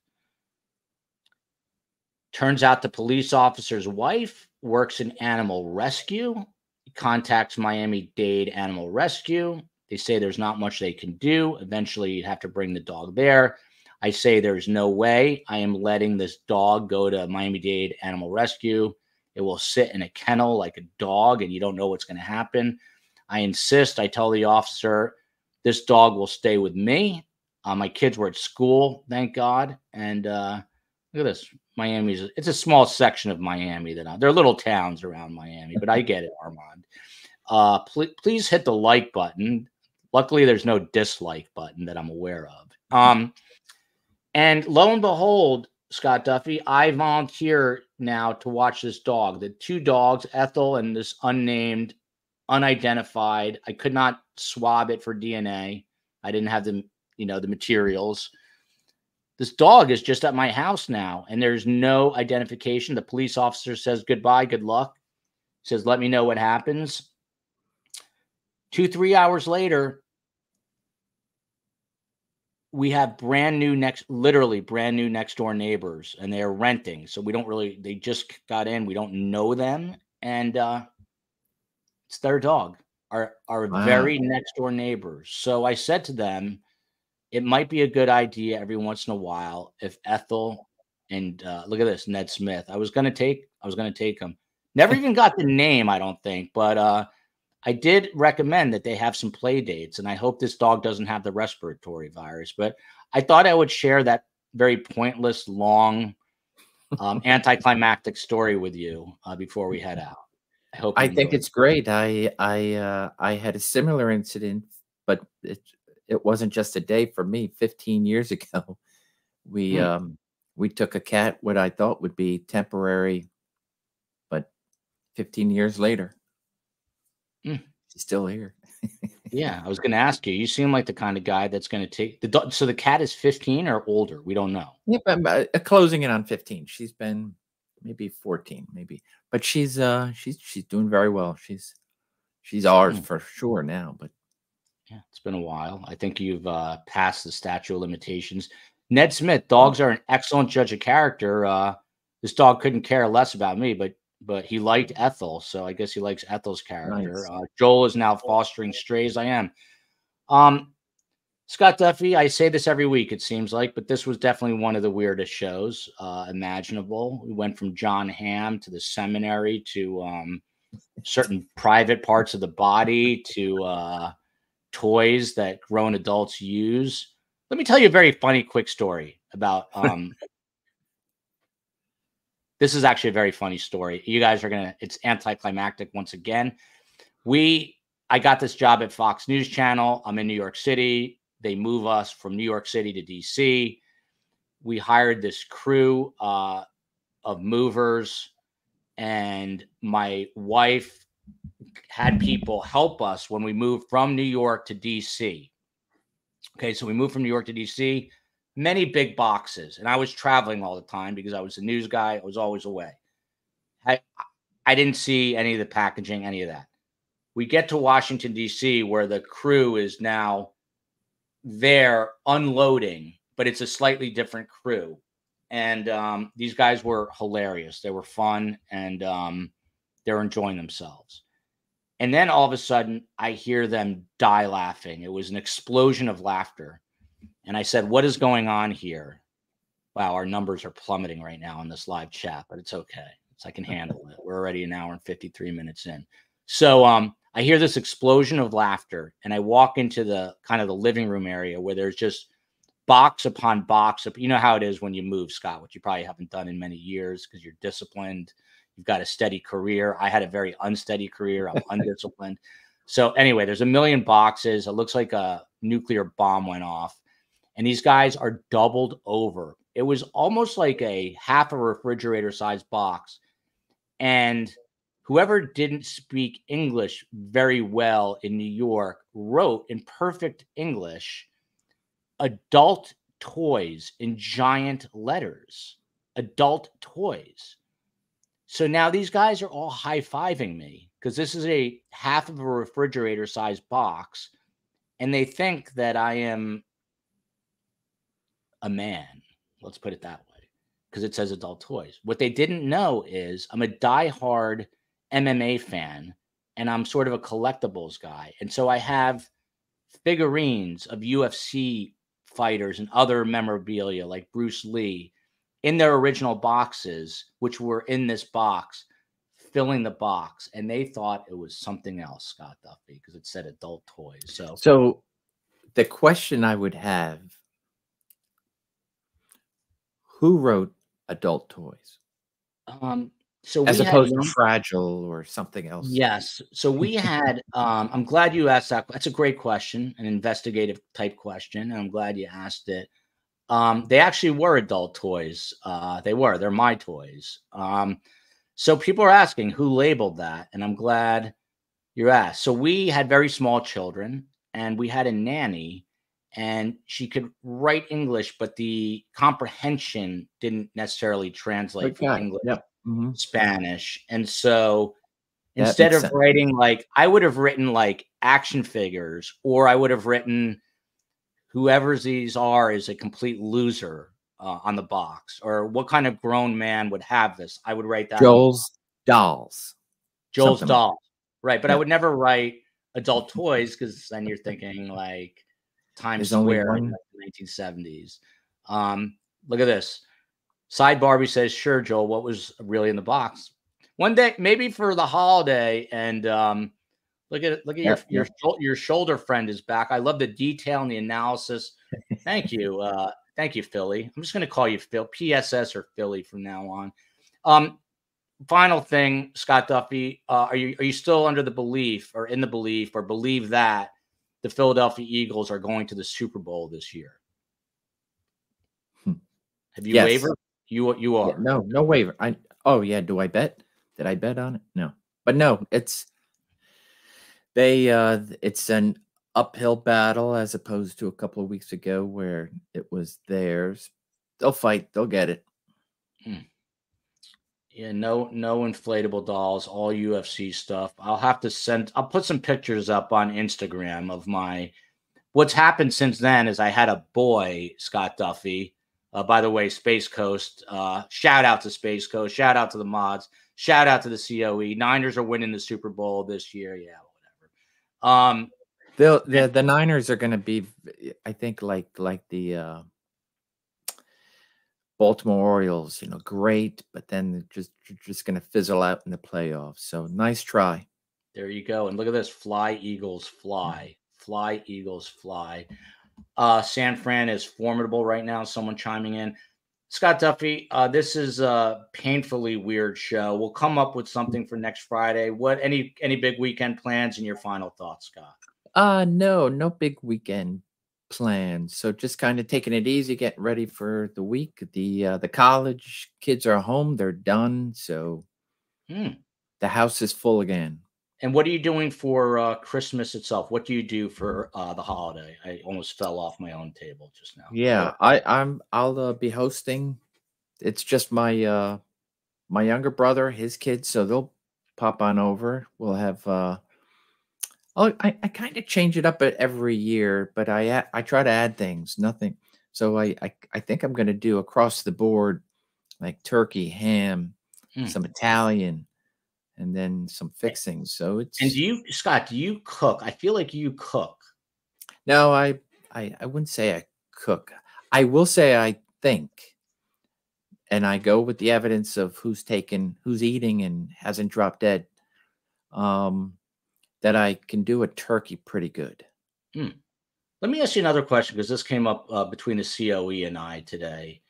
My father was not handy at all. I hate to admit this, it's a bit embarrassing, but he would hire handymen. If I asked you to drill something into a wall right now, can you do it? Are you handy with a drill? I can drill a hole. I couldn't figure a wire out. I would be very much the same way. I've learned to befriend the right people who are electricians or can put things together or fix things that I screw up. Because I'm reworking our studio. I have like a schizophrenic mindset with that. And so I want to change a few things. And some of the things I ordered came in, and I had some time, and I'm like, I want to put this up. And then I said to myself, I don't know how to drill, and I need to drill. And then I started to just ponder my entire life. The way my father raised me, may he rest in peace. He was not handy.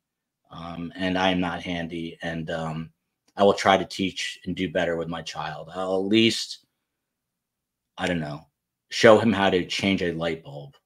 something of that nature before it's all said and done. That's a good start. That's about my. I can duplicate something, so I can take a wall sconce off. I can replace it wire to wire. I'll take pictures of it. I'll stare at it for a while, and then when I flip the switch on, I'll cringe, expecting explosion. But I can do that. That's about it. Look at this. Wildfire says that is a lofty goal, Joel. I'm going to try to Yeah. teach my child to change a light bulb. What amazes me, Scott Duffey, and I'll end with this, we're still at 3,500 people in the chat, and I have no idea why anyone would listen to this, while anyone would watch this. Why? I have no idea, but look at this. Mary Griffin says, I absolutely love this show. Why? I don't know. Another super show by Joel and STS. Don't know why anyone would love it, but here we go. Love the Eagles. That's what we'll end on. The rain is starting to come down. I'm going to just do Netflix and chill the next 72 hours. No one's going to see or hear from me, but I might Instagram out my adult toys for the world to see, my UFC action figures. Until next time, love you, America. Love you, Tallahassee. Love you, Philadelphia. Love you, Houston. Love you, the big island of Hawaii. Everywhere in Europe, all 7 continents. And, of course, Gambia. Gambia was in our chat this week. Special shout out to Gambia. See you Monday. Dennis Murphy from Dateline NBC will be here. Till then.